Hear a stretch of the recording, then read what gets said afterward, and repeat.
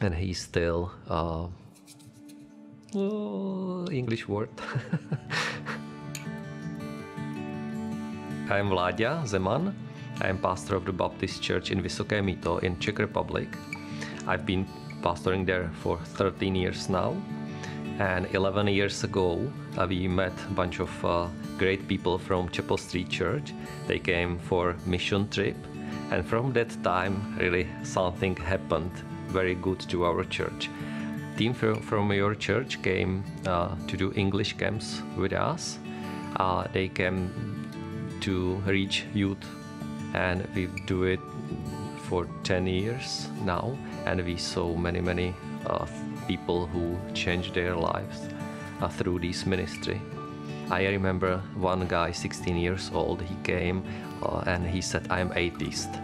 And he came to convince us that God doesn't exist. He was 16 years old and he saw us, like we talk together, how we behave each other with Americans and Czechs. He saw for first time church, and after 2 years he decided to receive Christ, and now after 10 years he's youth leader in our church, so it's a big change.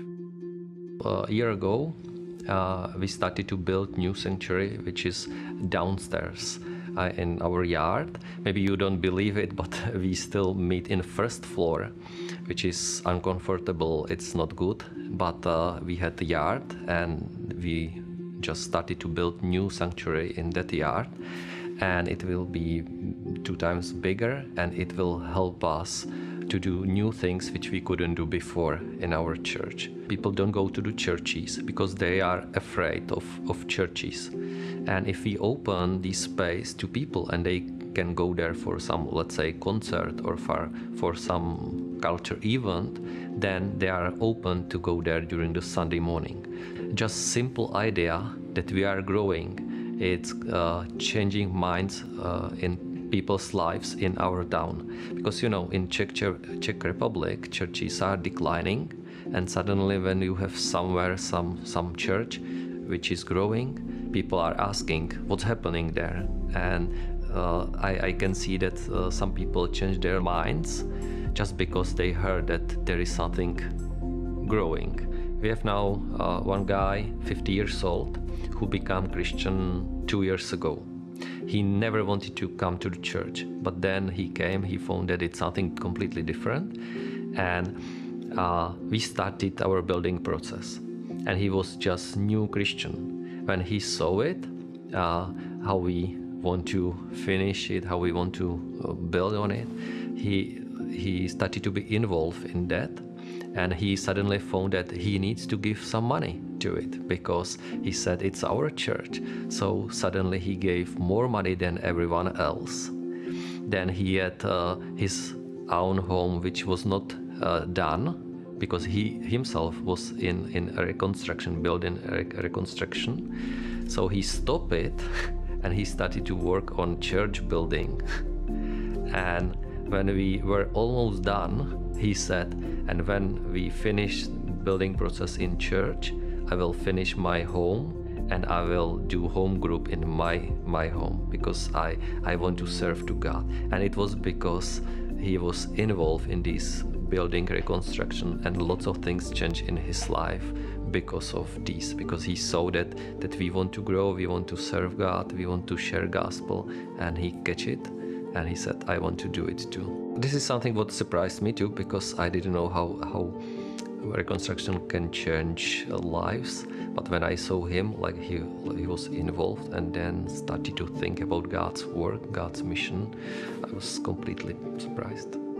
You know, for us, this building process is big deal, and we couldn't do it without your help. To see your church, how we work and how we can work in the future. Yeah, it's just amazing. Yeah.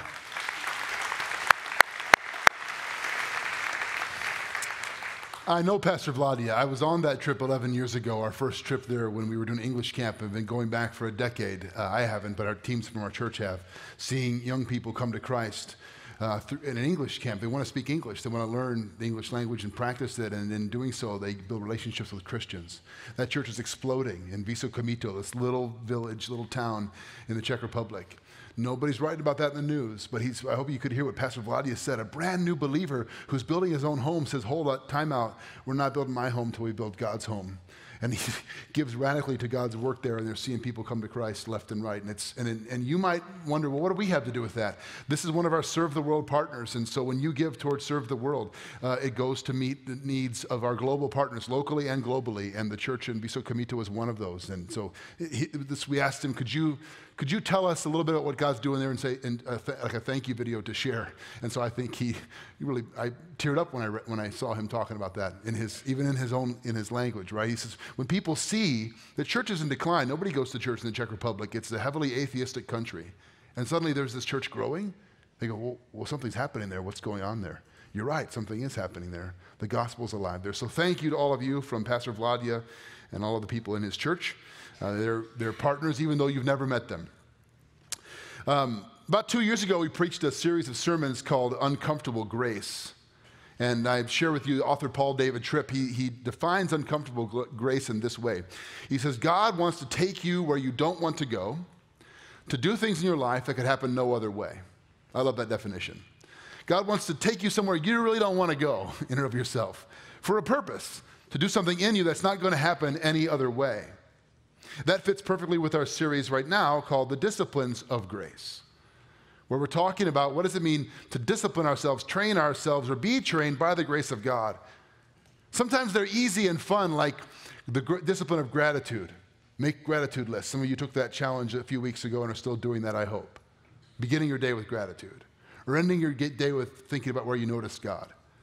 But sometimes when it comes to disciplines of grace, God wants to take us where we really don't want to go, or what's hard for us, to do something in us that could happen no other way.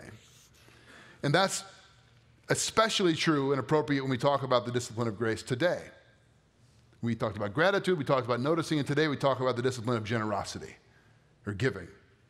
Giving, money, generosity, this is one of those topics where I think we all agree in principle. But we just tend to have our guard up when it gets personal, when it starts to become too specific. Whoa, time out. Or maybe you grew up in a church environment where it was just guilt all the time. I talked to one guy who said, I don't like coming to church because I expect to feel guilty and to feel obligated to give. We're not trying to make you feel either of those things. However, it's irresponsible for us not to talk about this if we're talking about disciplines of grace, those disciplines that help us live in the grace of Jesus, the things in our lives that we do that help us become like Christ.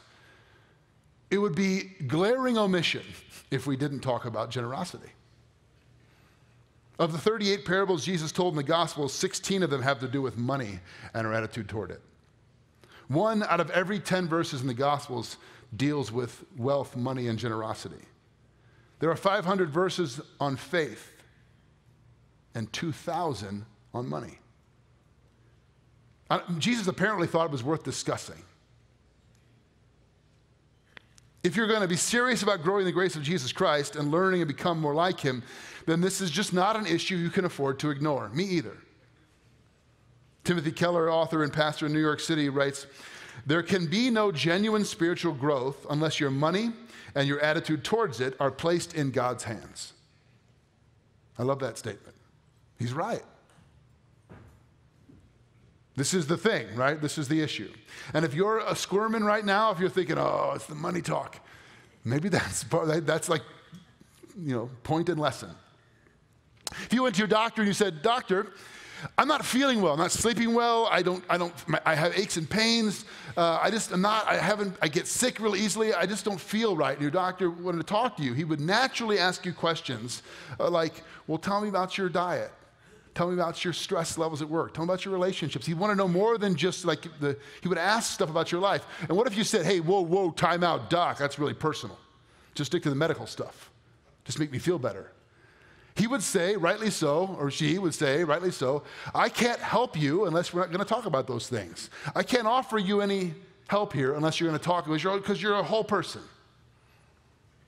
It's as if Jesus is saying to us, you want to talk about growing in grace? We got to talk about this. I got to talk to you about this. So I'm asking you to lay aside whatever defense mechanisms you might have, whatever objections you might have, or presuppositions you might have, and maybe God has something to say for us that we need to hear. You can't say, I want more of God in my life, but I don't want to talk about my money. It doesn't work that way. There are 3 things in the New Testament that always pop up repeatedly. It's kind of like the critical litmus tests for how you know you're understanding and growing in the grace of Jesus Christ. First is your ability to forgive others. If you're not a forgiving person, that's a good indication you're not growing in grace. Second is your willingness to serve others. If you can't be generous with your time and serve those who aren't like you, it's a pretty good indication you're not growing in grace. And third, your willingness to be generous to others. So if you can't forgive, you can't serve, and you can't give, those are pretty good indications that you've got issues about growing in grace. You might intellectually say, I believe in God and I trust Jesus, but it's not evident. It's not playing itself out. There's a block somewhere. There are many passages to choose from in the Bible, as I mentioned before, but we're going to go to Paul's second letter to the Corinthian church, the church living in ancient Corinth. This is a wealthy port city on the Aegean Sea. It's a rival to Athens in the ancient world. It was an important trade route, and there was a number of house churches there. And Paul writes 2 letters to the church in Corinth, 1st and 2nd Corinthians, if you're new to the Bible. We're going to pick up this part of the second letter. This is probably one of the longest and most developed passages on generosity in the New Testament. We'll read just a couple of sections. First, chapter 8, 2 Corinthians chapter 8, verses 1 through 9. Paul writes, we want you to know, brothers, about the grace of God that has been given among the churches of Macedonia. For in a severe test of affliction, their abundance of joy, their extreme poverty have overflowed in a wealth of generosity on their part.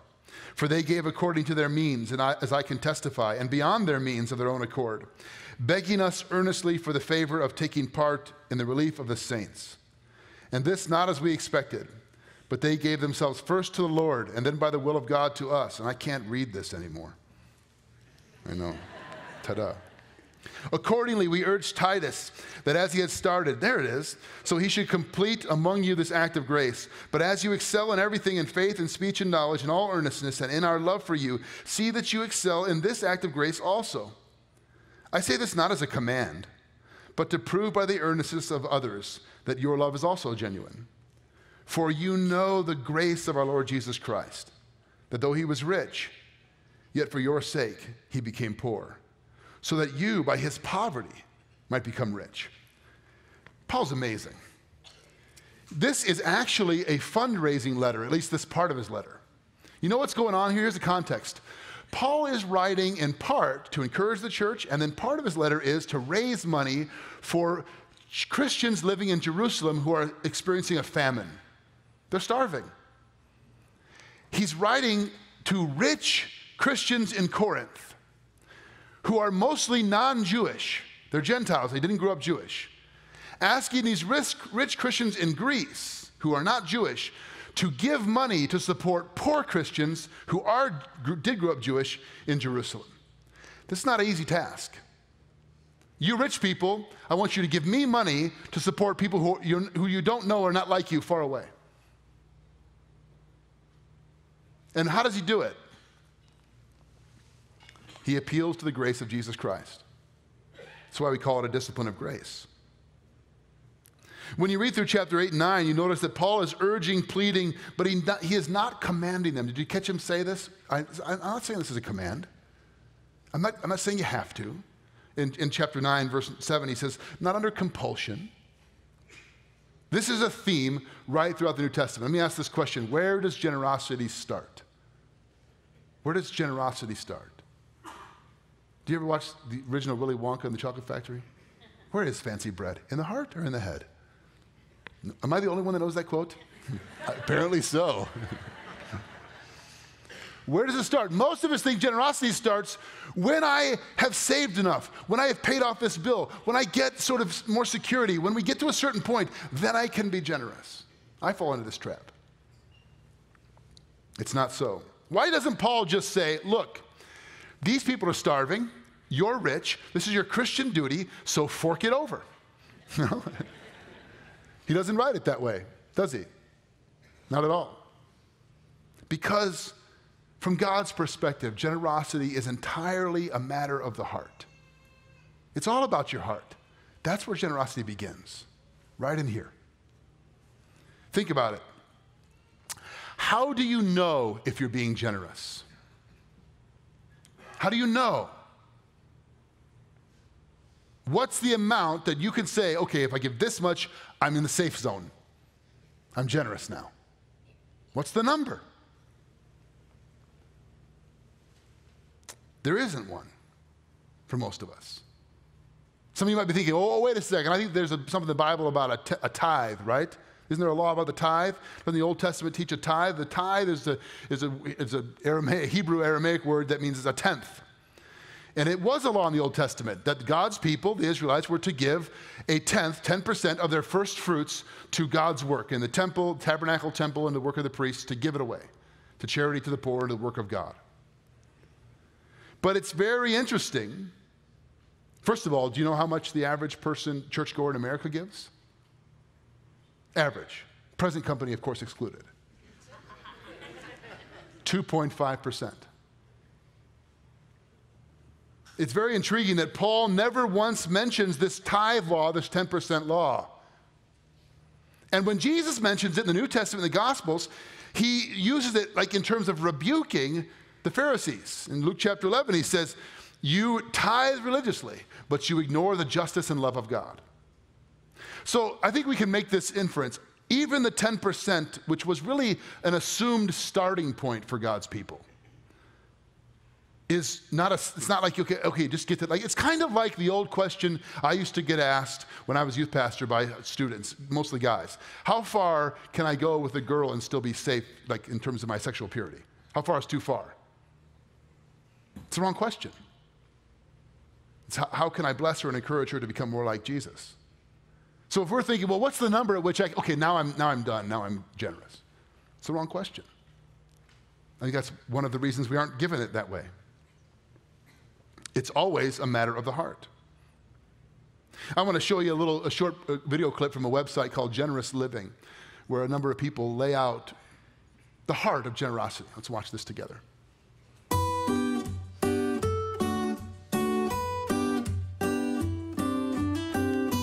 God so loved the world that he gave his only begotten Son. That God so loved the world that he gave his Son. That is such an overwhelming and humbling thought to me. Anything we have to give, we've received first. Because Jesus said, freely have you received, now freely give. And so this whole sense of, of completely being able to receive, can we then on the other side have the ability to be generous? When I think about that God gave first and how that affects my giving is, well, it's not mine. I mean, he gave it, and he gave it to pass along. When I think about him, giving it all up, it's like, how could I not be part of doing that with him out of worship and love to him? Since I love God and I want other people to know his love, the easiest way to do that is through giving. Because when you give a gift to someone, it's like opening the door to their heart to then give them the ultimate gift of Jesus Christ. I really see how when he tells us to love him with all of our heart and soul and mind and strength and love our neighbor as ourselves, when we do for others, it releases us from becoming self-focused and self-centered and self-indulgent. I marvel that he would allow me and would want to use me to help be a part of what he gives and how he gives. I think they articulated probably better than I could. The heart of generosity, where does it start? And an understanding of who God is and what he's done. He gave first. So I'll put it this way. Unless your attitude and my attitude toward my money, toward your money, and giving it away is increasingly joyful and desiring to give more, then my heart is not truly generous. How do you know if you're generous? Are you joyful? And are you thinking about how can I be more generous? That's the way you know. So there is a number. Would you like to know the answer? There's a line. Would you like to know the answer? How much do I have to give? Would you like to know? I'll tell you right now. Would you like to know? Everybody, who would like to know? Here's the answer. More. I know, great, Pastor saying more. We already took the offering. It's not this. I'm not doing that. I'm just saying like that's for our heart's sake. Are you growing? It's a progression. I want to be more. When did God say, for God so loved the world that he gave 10%, but then he said, that's enough for you people? No, he gave all himself, fully, freely. I want to be like him. Again, please don't hear this as some sort of arm-twisting guilt about giving to the church. We're talking about disciplines of grace. How does a man or woman become more like Jesus Christ and living in his grace? This is one of the key issues in our culture. It's like the last frontier for many of us. It's the whole place we hold out. So the only way to be sure your heart is not shrinking into self-centered greed is to be increasing in joyful generosity of all kinds. Let's talk about how generosity grows. How does generosity grow? Paul begins chapter 8, you might recall this, by giving them an example, a case study. He begins chapter 8 when he says, we want you to know, brothers, about the grace of God that has been given among the churches of Macedonia. Now, the Macedonian churches were different than the Corinthians in that they were not a port city. They were inland Greece, very poor by comparison. And Paul says, basically, when I went to them, I wasn't asking for much because they're so poor. They're barely above the poverty line themselves. But they begged and pleaded, he says in his letter, that they would be included in the ability to give. They gave way more than we expected. They gave out of their poverty. The Macedonian churches, he says, gave joyfully, freely, and abundantly, even beyond their means, even begging to be able to give. I haven't encountered that too often. People begging to be able to give. I don't do that very often. This is the picture of generosity, of God's heart. Harvard economist Juliet Shore wrote a book called The Overspent American. She writes, 70% of households making over $100,000 a year disagree with this statement: I can buy everything I really need. Did you hear that? 70% of American households that make more than $100,000 a year disagree with the statement, I can buy everything I really need. That means that the richest people in the richest country in the world believe they cannot afford to buy what they need. The lie is to believe that we can start being generous once we get to a certain point. It's the ever-receding horizon. It never comes. When I get there, when I get there, when I get there, this paid off, kids out of college, then I will. It doesn't begin when you get there. It begins in here. Just like the Christians in ancient Corinth, we can take a lesson of generosity from poorer churches in other parts of the world. Jennifer, in a moment ago in the offering moment, mentioned some of our people, our students and adults serving in different parts of the world right now. In Ecuador, some back from Mexico. One of the reasons we send students to serve on missions projects like this is not just for the work that they do and the good they do. They do a lot of good and a lot of work, and they bless these ministries. It's also for the seeds planted in their hearts, because they're growing up in the affluent suburbs of Chicago. They're going to be the haves of the world, the richest 1/2 of 1%. If going to Ecuador can change their value system just a little bit, and they begin to see the world differently, it'll have kingdom impact. When they see people who have exponentially less than they do, joyfully serving and giving, it changes you. It impacts you. My wife and I flew to Africa to visit one of our partners with Cure in Zambia, Cure Hospital in Zambia. We had a layover in Dubai. Anybody been to Dubai? First of all, it's so hot, it's stupid. It's crazy hot. 10 o'clock at night, it's like a punch in the face. You get off the plane, it's crazy hot. And then it's like this, it's the desert. It's like the Discovery Channel desert. There's nothing there, sand, desert. And then there's this crazy city growing up out of the desert. And you know what they built it with? Oil money. Why? Because they could. The Burj Khalifa, tallest building in the world, they're like, let's build a taller one. They've got plans to build a bigger one. Why? Just because they can. And then you fly to Zambia, into Lusaka, and we go see Cure. Poverty like I hadn't experienced before. This juxtaposition is crazy. We're insulated from that sometimes here in the comfortable suburbs. We need to see the world differently and learn. We went to a worship service, my wife and I, with the Tubalenge congregation in the bush of Zambia. It was like a 2-hour bouncy Jeep ride to get to this church, and then we hiked back in there. It was a 2-hour service, 2.5-hour service. 35 minutes of it was the offering. They were dancing and singing and bringing their gifts down the aisles. We should try that. Woohoo! Waving it around, putting it in buckets and praising the Lord. And then distributing it to some poor people and celebrating what God gave them. It was beautiful and profoundly humbling. Pastor Brian and I were joking. We read about a church in Oklahoma that said, try giving for 90 days, and if God doesn't bless you, we'll give you your money back. So we're going to try that. We want you to give for 90 days, and if you don't get blessed, the church in Oklahoma will give you your money back. Totally kidding. That's weird. It's not the premise here. Let me read 2 Corinthians chapter 9 now, verses 6 through 15. The Apostle Paul, this is the second half of his teaching on generosity, beginning with verse 6.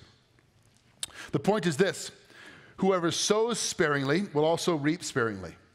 Whoever sows bountifully will also reap bountifully. Each one must give as he's decided in his heart, not reluctantly or under compulsion. For God loves a cheerful giver. And God is able to make all grace abound to you, so that having all sufficiency in all things at all times, you may abound in every good work. As it is written, he has distributed freely, he has given to the poor, his righteousness endures forever. He who supplies seed to the sower and bread for food will supply and multiply your seed for sowing and increase the harvest of your righteousness. You will be enriched in every way, to be generous in every way, which through us will produce thanksgiving to God. For the ministry of this service is not only supplying the needs of the saints, but is also overflowing in many thanksgivings to God. By their approval of this service, they will glorify God because of your submission that comes from your confession of the gospel of Christ, and the generosity of your contribution for them and for all others, while they long for you and pray for you because of the surpassing grace of God upon you. Thanks be to God for his inexpressible gift. A couple things I hope you caught in there. One is all the agricultural references. Did you hear all that? Seeds, sowing, harvest. And the second is, how many times is grace and gospel mentioned? Paul is using the metaphor of a harvest and growing in agriculture, and he's also tying this back constantly to what Christ has done in us. Generosity begins like a seed of grace planted in the human heart because of what Jesus has done for you. And it grows as it's watered and nurtured in a relationship with Christ. Friends, your relationship with Jesus should change your relationship with your money. Your relationship with Jesus Christ should change your relationship to your stuff. If it's not, you need to think and pray about that. We need to. Why? Is this one of the areas, God, where you want to discipline me by your grace? You want to take me where I don't want to go, to do in me something that could happen no other way? The truth is, most of us attach some level of identity, security, and worth to wealth. I don't think that money is actually our God, but I'm convinced that money and what we do with it reveals the false gods in our lives. It shows us what we're really worshiping. What do you spend freely on, joyfully? No question, no problem. You don't. Sometimes I'll ask couples in premarital counseling, how much is okay to spend without checking with your spouse once you're married? I'll have them write it down on cards and then flip it over without telling each other. One time, no kidding, girl and guy did this, and she's from a single parent home, and he was from an affluent family in St. Charles, and they flipped their cards over, and one said $50 and one said $5,000. I said, okay, let's talk about this. There's some expectation issues here. How we think about money. Your relationship with Jesus ought to change. Think about it. If we attach security, identity, comfort, if you're a spender, then some of your functional gods are status and significance. If you're a saver, then some of your functional gods are security and control. Same root issue. But if you're attaching security, control, significance, and status to your wealth, then it's really hard to give away your identity, security, status, and control, isn't it? But if your security, identity, status, and control are in Christ, you can't lose that. Then giving money away is different, a totally different thing. So I'm not attaching the wrong stuff to it. This is foundational to living a generous life. To know two things. My identity, security, control, and status are not in my wealth. And number two, I am not the owner. I am not the owner. Psalms tells us he owns a cattle on 1,000 hills.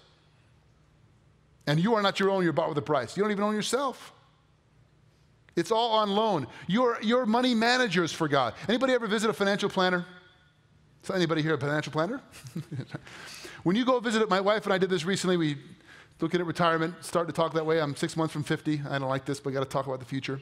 So we started planning and looking. What do the financial planners do besides try to sell you life insurance? The first thing they do is they ask you questions. What's important to you? What are your goals? What matters to you? What do you want your future to look like? Right? And the way you answer those questions is they set up different accounts and they give you advice on how to get there. Okay, think about it. If you're not the owner, but the money manager for God's resources, that's the right way to view your stuff. If I'm not an owner, but I am a steward, a manager of what God gives me, then what should I be doing? Okay, God, what's important to you? Okay, God, what do you want the future to look like? What do you want me to do with your wealth, God? What matters to you? Because it's not mine, it's yours. It's a whole different way to think. And I'm not preaching this as if I'm already there. I've got a lot of growing to do in this area. But think about that. If you're not the owner, you're the manager, our job is to be asking God the questions. What's important to you, God? Where is your heart, God? How should I invest what you have given me? Okay, last question. What does generosity produce? Where does it start? In your heart. How does it grow? By relationship with Jesus. What does it produce? The phrase Paul uses here is a harvest of righteousness. What does that mean? Some people have used it like a prosperity gospel promise. Well, if I give to God and the church, then I'll get rich. That's not at all what he's saying. It doesn't fit the metaphor. Paul's quoting Psalm 112, verse 9, when he says, he will supply seed to the sower and bread for food. He's saying, you give to God's work and it produces something, a harvest of righteousness. Righteousness is the word for right relationship with, meaning we give to God's work and God's agenda is reconciling people to himself and to each other. Families being healed, sinners being forgiven, addictions people being set free from. We see these things. So in other words, let me give you an example. Shepherd's Heart, our umbrella ministry over our food pantry, benevolent ministry, and a number of other ministries under that term, Shepherd's Heart. It's not just the food pantry, so much more. There are budgeting teams, and I constantly hear stories from Aaron Wise, who's sitting right over there, who tells me stories of people, not just that get food or get their rent paid or get their utilities paid, or they don't just find a job, they don't just get life skills, they come to know Jesus. In that relationship of material needs being met, their spiritual needs begin to be met. That's the harvest of righteousness. Paul's giving us a vision for the harvest. He's also giving us a vision for the Lord of the harvest, the vision for the Savior. Look at verse 15. Thanks be to God, he finishes, for his inexpressible gift. What is that? What is the inexpressible gift? Jesus is the inexpressible gift. And if you receive Jesus Christ as a gift, that's a seed of grace planted in your heart that grows and changes you and it changes your relationship to your stuff. It makes you a generous person. This is the heart of the gospel. You heard it in the video. For God so loved the world that he gave. The central act was an act of radical generosity on behalf of the one who made us. Romans 8:32, he who did not spare his own son, but gave him up for us all, how will he not also with him graciously give us all things? In other words, you know you're going to receive everything you need, and you have everything you need in Christ. In the passage I read at the beginning, chapter 8, verse 9, the Apostle Paul says, for you know the grace of our Lord Jesus Christ, that though he was rich, yet for your sake he became poor, so that you, by his poverty, might become rich. He says, you know the grace of our Lord Jesus Christ. He says, you know. Do you know? Do you know his grace? I'm not talking about intellectually agree with. Do you know it? Has it penetrated your heart? This is where it begins. Paul is appealing to them on the basis of not obligation, not duty, not guilt, not even the need. The appeal is, you know the grace of Jesus Christ. You know what's been given to you. You know how much you owe that you couldn't pay. And he paid it all. We should be the most generous, joyfully generous people. So if you find that your heart is not generous, perhaps it's because you don't know or you have forgotten the grace of Jesus Christ. When I start feeling that way, it's a good indication, God, I think I'm forgetting. I think I'm starting to lose sight of who you are and what you've done. So what can we do? In Luke 12:34, Jesus gives us a very simple statement, but it's a profound principle. I want to share it with you briefly and then give you a challenge, because we're giving you a challenge each week, a discipline of grace for your life. Here's the principle. He says, where your treasure is, anybody know the last part? There what? Your heart will be also. You know it by heart, most of you. You've heard it before, even if you didn't know where it comes from. To the end of this parable of the rich fool. Jesus says, where your treasure is, there your heart will be. Luke chapter 12, verse 34. Most of us would, well, okay, that makes sense. Think about that for a minute. What's treasure? It's the Greek word mammon, money. Where your money, wealth, treasure is, where your stuff is, there what? Your heart is. Where does generosity start? In the heart. Most of us think that actually works the other way around. We think it works like this. Where my heart is, that's where I'll put my treasure. Like what I really care about, that's where I'll put my wealth. That's generally true, but Jesus says it the opposite way around for a very important reason. He says, where your treasure already is, that's where your heart's going to be. Okay, if that's true, what if you're like me, sometimes you find your heart in the wrong place? What if sometimes you examine your own heart and you realize, you know what? I'm not growing in generosity. I do have a scarcity mindset. I am fearful of the future. I am worried about me and mine. What do you do? Anybody guess? Think of the principle now. If where my treasure is, that's where my heart is, and I look at my heart and I say it's in the wrong place, what does that tell me? I got my treasure in the wrong place. What could I do about that? You could probably guess. Give. The simple discipline of grace is if you find your heart slipping in the wrong direction, give. Be generous. Begin to put your treasure somewhere else. If you want to care about Apple as a company, buy some stock. You'll pay more attention to how the company's doing, I guarantee you, if you have money there. What do you do if you want to care more about the heart of God and the kingdom of God? Invest. Invest. It's a simple principle which you get in every other area of life, but we sort of have these blinders on spiritually. So here's your generosity challenge for the week, should you choose to accept it. I want you to do two things every day. Number one, I want you to examine your own heart in 3 categories. Am I joyful in giving? Am I looking for opportunities to give? And am I humble? Am I giving? Meaning, am I not? It's just between me and God. How joyful am I? How humble am I? And how eager am I? Okay, once you've done a little take stock of your own heart, then here's the challenge. Look for ways this week to be secretly generous to somebody every day. It might be financial. It might be in some other way. It might be with your words or your time. But for the next 7 days, take stock of your own heart and look for an opportunity to be secretly generous to another person. Now, I'm not saying write big checks to the church. We'll, of course, accept them if you do. I'm saying take stock of your own heart and look for ways to be secretly generous to those around you in your life. Some of you, it'll be obvious and easy. You know right now there's somebody in need and I could make a difference. You have no idea what that would mean. You know, you always hear these stories, right? People that pray. We had a bill for $700, and I prayed and prayed and prayed, and then I went to the mailbox, and there was $701. You ever hear those kinds of stories? You think, how does that happen? How does that happen? I tell you what, it's not magic. God doesn't go presto changeo, envelope in the mailbox. It's somebody knows about that need, listens to the heart of God, and writes that check. You could be on the other end of that equation this week. You could be God blessing somebody, okay? Take stock of your own heart every day.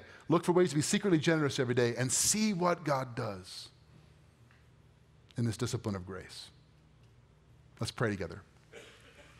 Father, we praise you and thank you for this. The central truth of our faith is a radical, life-changing, history-altering act of generosity. That you saw the great need of the world and in our own hearts, a need that can be met no other way. A world lost and dying and hopeless, and you gave. You gave all. You gave your son Jesus. And he became poor so that we, through his poverty, might become rich. And that in our wealth, spiritually and materially, we might be a blessing to others. Thank you that you placed us in this church, in this community at this time. Forgive us for thinking that we own stuff. We don't. We are but your stewards. So Lord, by your grace, help us to examine our hearts and to look for opportunities to be your hands and feet of generosity this week and our whole lives. We pray in your name. Amen.